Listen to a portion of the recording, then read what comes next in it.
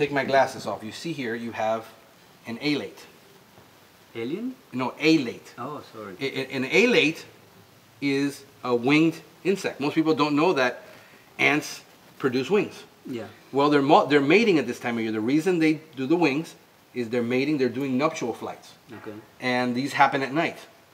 So now you have a big-headed ant, which this is a major worker. It has the big head. And these are all minor workers. When you see a lot of minor workers, you have a big colony. What happens is, as you start killing off with sprays and liquids all the minor workers that are going out getting food, these are going to become more apparent because they have to now go out and work. There is no workers. Gotcha. So the major worker has to go out and get the food because these guys are not doing their job. So that's how you know the colony is collapsing. This is how you know you have a very big colony nearby, is all of a sudden you have all these minor workers everywhere. The thing is, they can make the nest indoor. They can make a satellite nest. So they can make a nest inside the wall, the drywall, somewhere they can make a nest inside. And the way you usually notice that is, you don't have that here, is they'll start kicking out dirt because they take the frass of the other insects they ate and they start kicking that out and then to clean their nest, and then it becomes apparent. So in this case, this right here is you've got swarmers. At this time of year, you have, there's a beetle they carried. There's one of your little grain beetles, and they carried it for food. There she is on it. She died. How do you know the size of the colony? Because the number of ants they're dying, or how? Well, all we can go by on colony size is entomological data. I mean, the science that's published. The problem with big-headed ant is they don't make one nest. They don't make one colony. They make hundreds of colonies. Oh, wow. So you're looking out in your yard, and you don't see them because they're underground. They don't make ant nests like fire ants do. They're underground, and the nest is in the ground. This is another part where people don't understand. If you spray that lawn, sure, you're going to kill a lot of ants. Doesn't mean you kill the nest, because you kill a lot of minor workers. But it didn't get down to the queens because they're in the ground. There's no way chemical can go that far down, because, as you know, chemical is designed to stay on that top layer of organic matter. Okay. So what happens is the chemical is designed to bind to the soil, to organic matter, so it doesn't leach into the soil and get into our water. Correct. So by spraying it, it's never going to get down to where that ant is, which is several centimeters underground. They're going to be just superficial. So all you're doing is getting, by spraying the lawn, what you're really doing is getting suppression. You're not getting control. You're just bringing down the population to where it's more manageable, but you're not getting rid of it. So the only way to really get control is baits. What's the advantage of baits? Is, one, they're more effective. You have lower concentration of chemical. You have way, way less chemical. Like the bait is highly concentrated into that little bait, and that LDS, that LD50 for that particular ant that's the chemical amount that's required to kill that ant. So if you have dogs, if you have cats, it's not designed to harm them because it's only designed for that weight of that ant.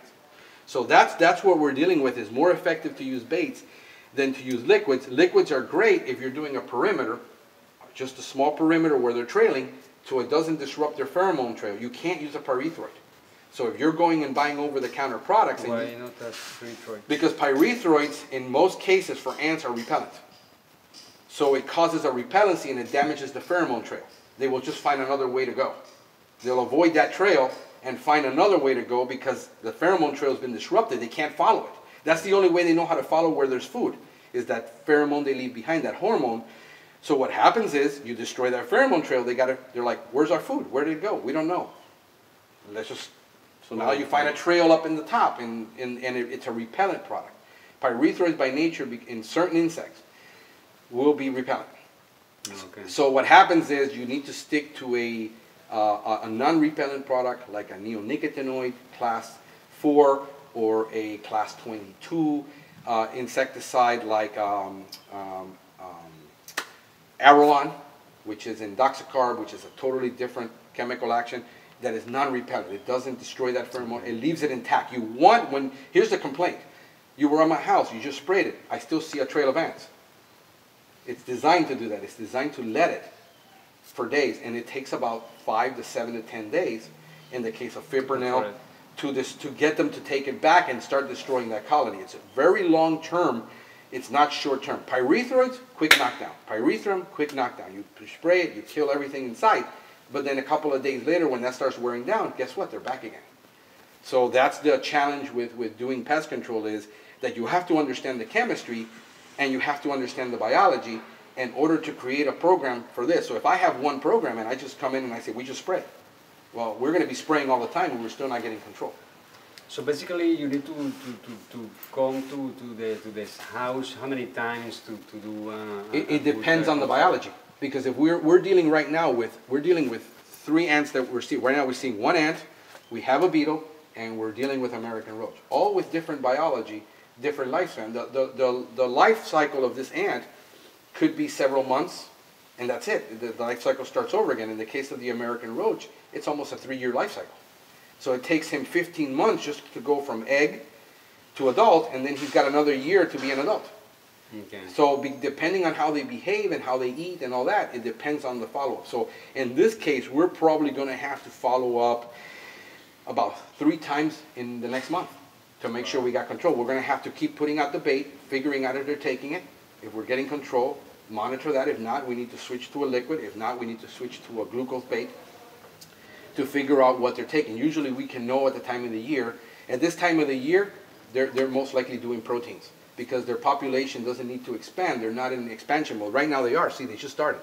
So but this is an example that you got an alate that they're, hey, we're building a colony. We're mating because we're getting ready for spring and summer when summer comes. So having happy times over there. Yeah, they're having a party, you know, and so right. so now we're looking at, so now I know when summer comes, you know, we might end up with protein, with liquid bait, gels. And those are very hard to do outside because you have to install stations. You can't just put a liquid, throw it out. You have to put it somewhere. Sure. So we have to switch back and forth depending on what it has. So how you kill the queen? I mean, this is the masterpiece. How Baits. So baits. the worker's job is to take food back to that queen so she can continue to produce. So by using the bait and using their own biology against them, they're going to take it back. They're going to take that bait back to where that thing is on the ground. They know where their nest is. We don't know. See, that's the beauty about an ant, is an ant knows where his nest is. I don't know where it is. I got to spend a year looking for it. We can't ask the ant, so we're trusting that they're going to take the bait and observe. So we're going to put out bait and we're going to observe them, see if they'll take it.